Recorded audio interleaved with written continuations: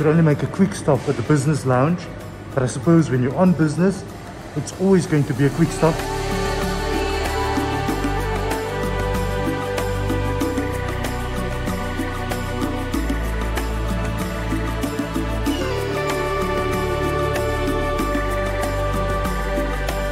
Excellent service at the Ethiopian Airlines Skylight Hotel here in Addis Ababa, Ethiopia.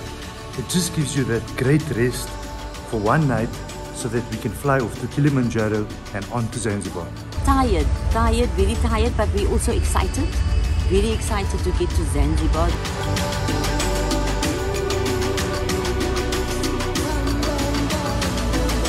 On behalf of JD, I would like to welcome you in Zanzibar.